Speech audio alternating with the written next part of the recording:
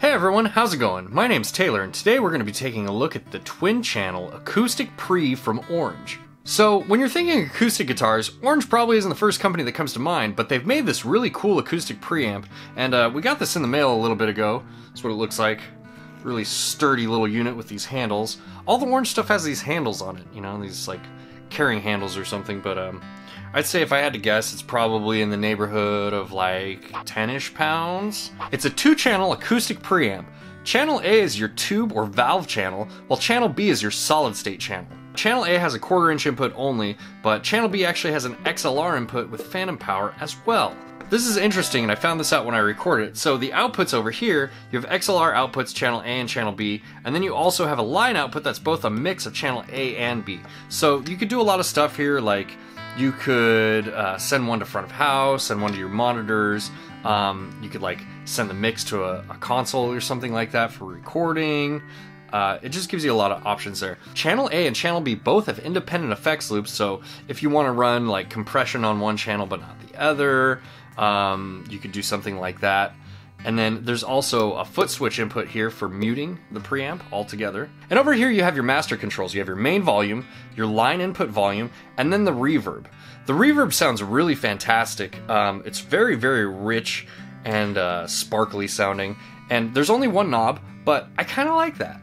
I don't like when reverbs overcomplicate things by giving you a whole bunch of options. I just want to have one knob.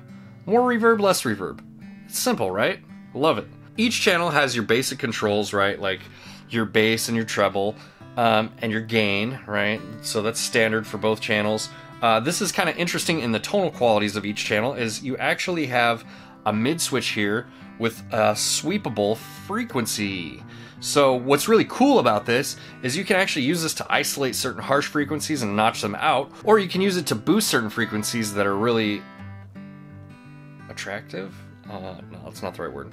Why am I getting hung up on this? Another place that these two channels differ is channel A actually has a heat knob, and what the heat knob is doing is it's just adding a little bit of saturation to your signal to bring out like the top end, and it really just makes everything sparkle a little bit. It's really, really cool. I highly enjoyed turning up the heat knob when we were recording this segment. Each channel has its own ground lift, so if you're having some electrical interference, this will help out with that. There's a mute toggle switch, which will mute the whole unit.